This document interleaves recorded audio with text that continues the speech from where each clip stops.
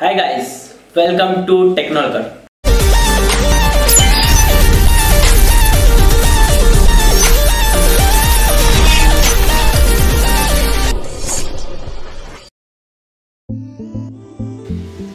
Hey Ajay, क्या कर रहे हो?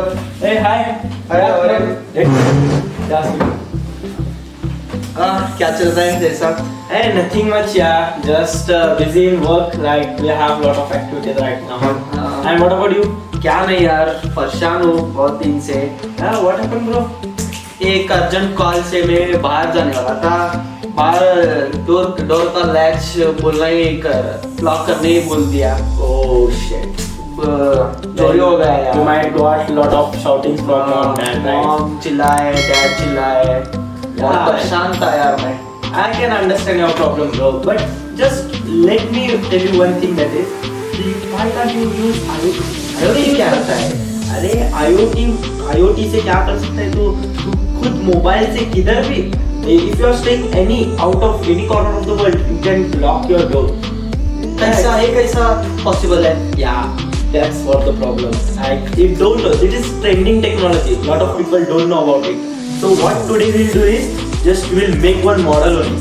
Just we'll create one small activity that is IoT based door lock system. So shall we go for that? Let's Come. Let me show you how it can be done.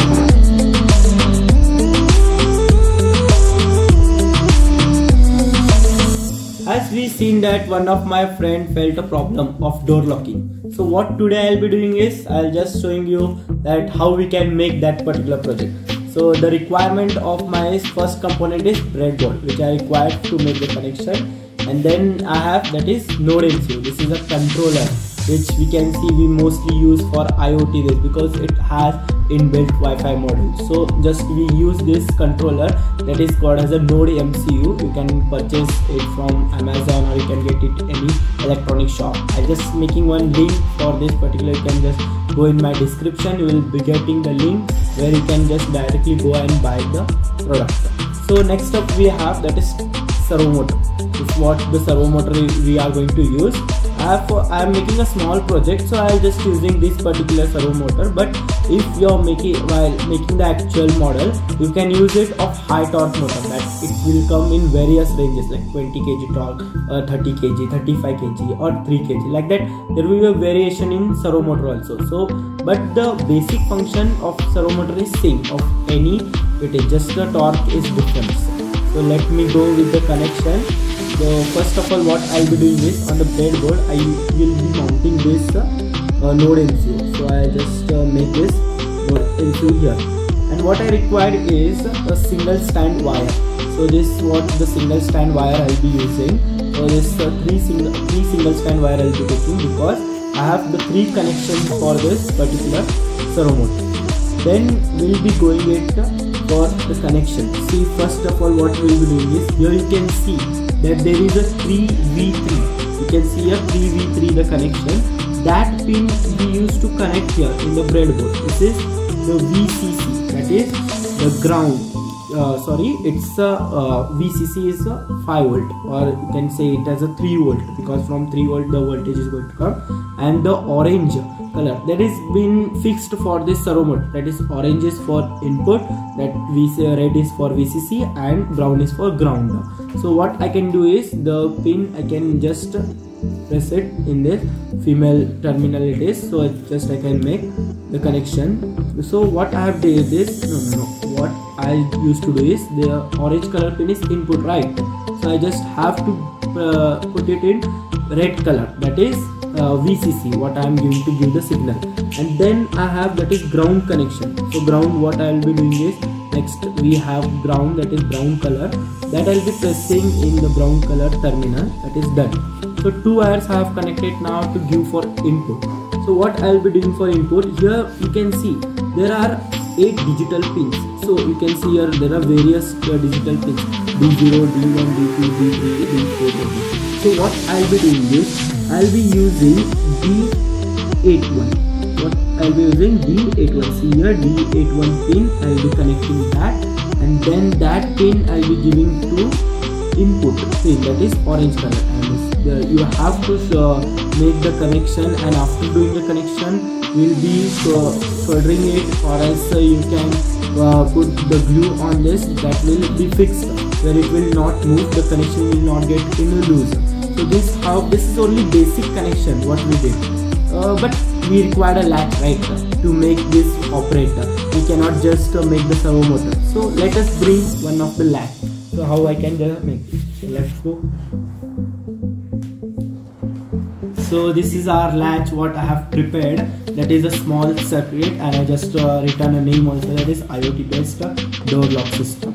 What I have done is that whatever the connection is same actually what I have done on the breadboard. Here I have the breadboard and my node MCU, and then this is what the servo motor I have connected with the spring, that is latch, with the latch. So what I'll be doing is, let us see the working. Now we have seen that basic connection. There is no much difficulty to do this. It is a very simple task. You can do it easily by using only 2 devices. So what else we require? With the latch we require a power bank and a cable, where we have to give power supply to our node MCU, right? So just we required a power supply. What I'll be doing is, I'll just connect the power bank, and I just make the connection to this. I'll give a power supply to my node MCU where I can operate it. So you can see that the latch is been actuating, like it is showing that the connect. So what I have to do is again I have to open my device.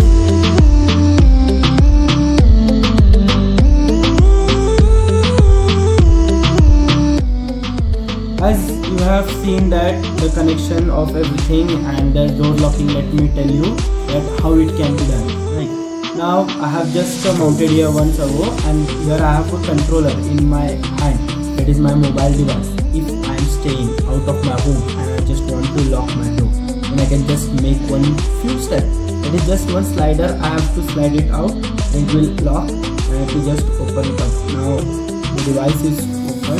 See, it is been offed, and then let me lock it out. So what happen usually is, it depend on network, as you can do the locking by using your mobile device. So here I have just took one slider that I have connected to the 8-pin number. So my servo motor is there. So just I have to slide it out, and it will lock my door, and if I want to open, I can just open. But sometime what happen, I just don't want to take much effort to make the slider move forward and reverse.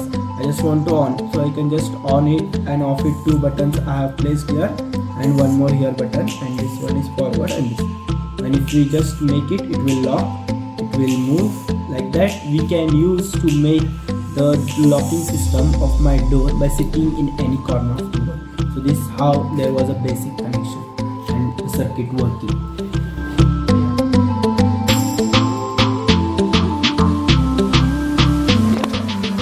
Hi bro, how was it? Like, have you seen all the connections, how working? They come right. Now you are thinking that you don't have to take the shouting from your mom, dad, not anyone. You can just make this particular device to your home. So this is for you. You can take it, you can just refer it, you can make your own door locking system. So you just want to try it out? Yeah, alright. Yeah, let's take it. You can just slide what it is, let's say. Just make one slider. Let me show you how it can be done. See, just you have to slide it out. It will lock the door, and then you have to again slide it out. It will unlock the door. So just try it once. ये तो मेरा परेशान बहुत दूर करता है. Yeah, wow, nice, right? Thank you, Ajay, bro. Yeah, हमारी हुआ है. Don't worry, if you have any problem, you come to me. Let's solve it up. Next, सभी तेरे पास ही करूँगा. Yeah, sure. Thank you.